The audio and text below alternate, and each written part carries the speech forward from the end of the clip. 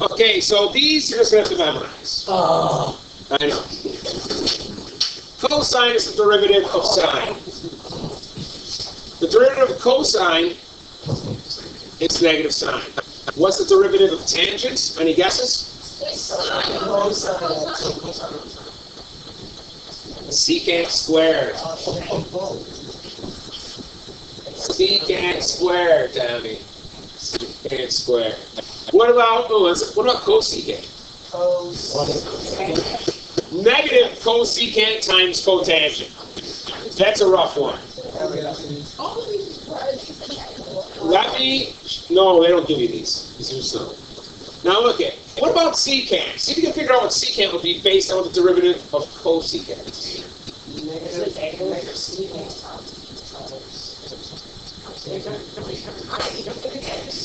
Well, this is the same, right? Cosecant, cosecant, and then it's cotangent. Tangent, close. It's just not negated. The frustrated ones always do. You! Alright, last one, cotangent. Cotangent. That's negative cosecant squared. So look at, if there's a cosecant in the derivative, it's a negative. If there's a secant in the derivative, it's positive. In fact, if it begins with a c, the derivative of it, the derivative of it will be negative. Begins with a c, negative. Begins with a c, negative. Begins with a c, negative. All right? And now, because we know these, or we have them in front of us, we will know them. We can use them for other stuff. All right?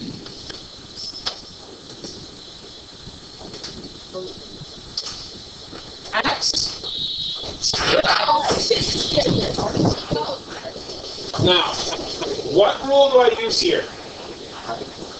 You are multiplying these things together, so you use the product rule, right? The product rule is the first times the derivative of the second. So I gotta do dx sine of x plus the second times the derivative of the first.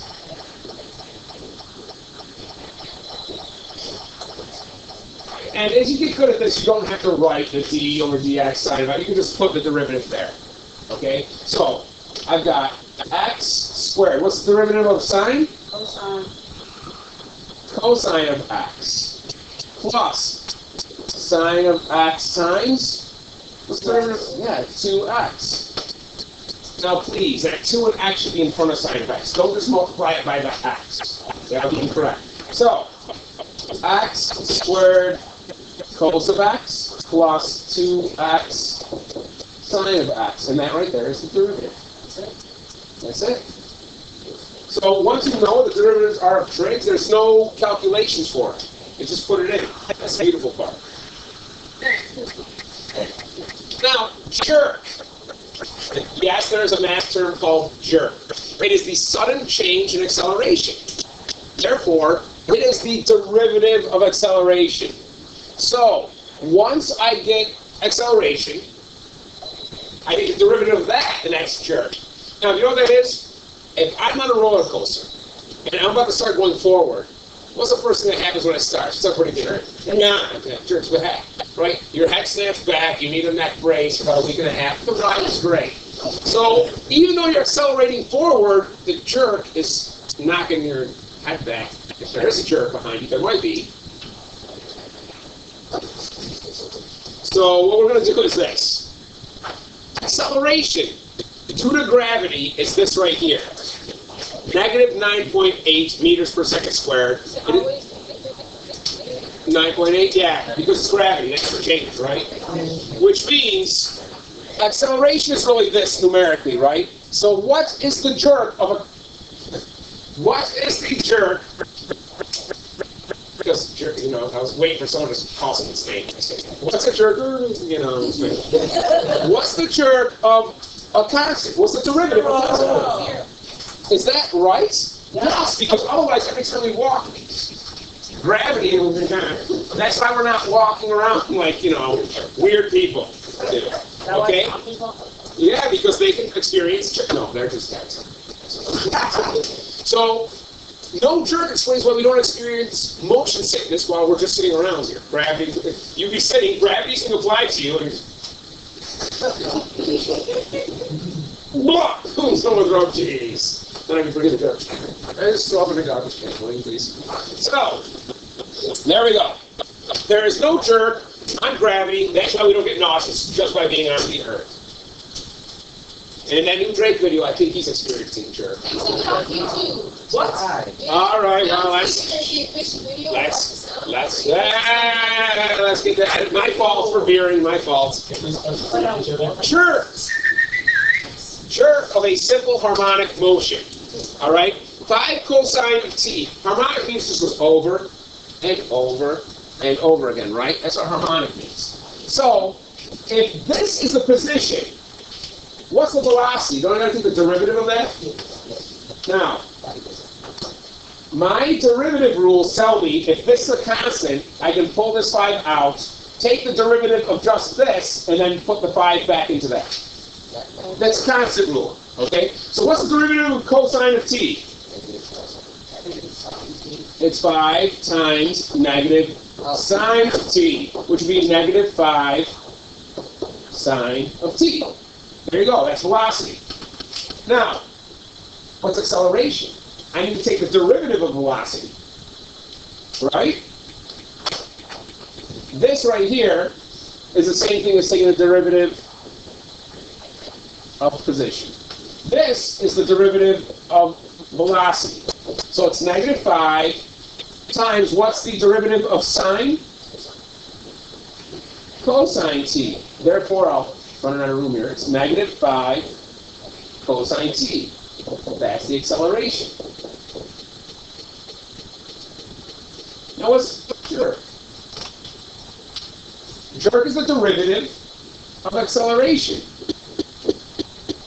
So that's negative 5 times the derivative of cosine, which is what? Negative sign. And watch the fun. Negative times a negative?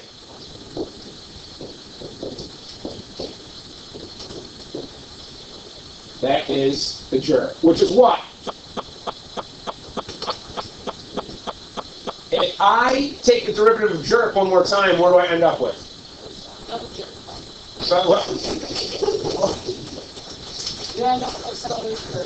We end up with the position formula, don't I? I end up with the position formula. Oh my God, am I not recording this? Oh, I am, thank God.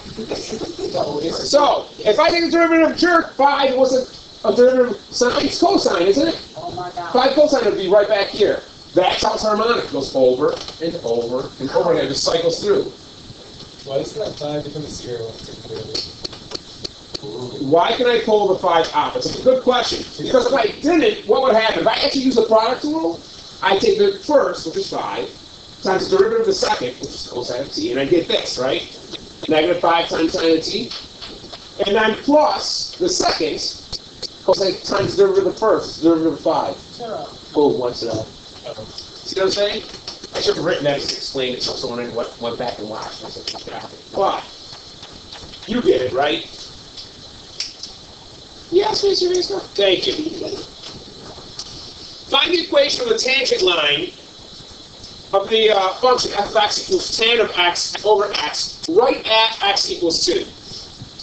Well, instead of using f of x plus h minus f of x over h, we know the tangent line slope can just be the derivative, right? Low d high minus high d low. Draw a line square below. So, low, high. So it's low times the derivative of high. What is the derivative of tan? Nice. Secant squared. Low d high minus high, tan of x. D low, what's the derivative of x? Just 1. Just 1. Draw a line and square below, right? So I take what's below and I square that. That is the derivative. That's the derivative of x. Now, they want to know at 2.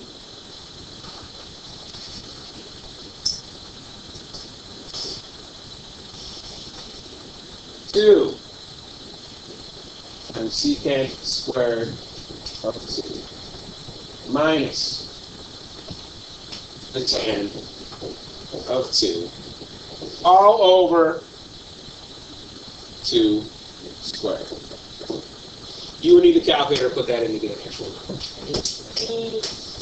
You would need, but there's no secant button on the calculator. So what do you think I put for secant? 1 over cosine secant is 1 over cosine is secant.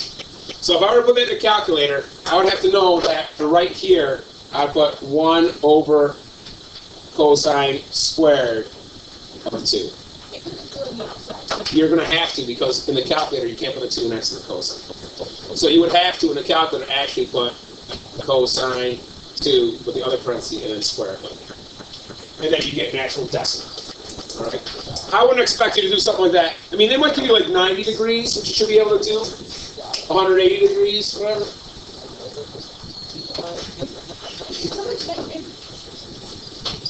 I need to find the second derivative of the function secant x. Well, in order to get the second derivative, I need to find the first derivative. What is the derivative of secant? It's secant of x times tan of x. So, bear with me for a second, I know, sorry. The second derivative will be what? First times the derivative of the second, plus second times the derivative of the first. So it's first times the derivative of the second. What's the derivative of tangent?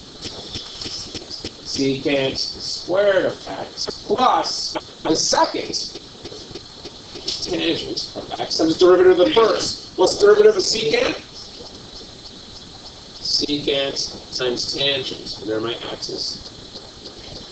So, this is really secant cubed of x plus secant of x tangent squared of x. You see, when I distribute this in, I got tangent squared. When I distribute that in, it's secant cubed.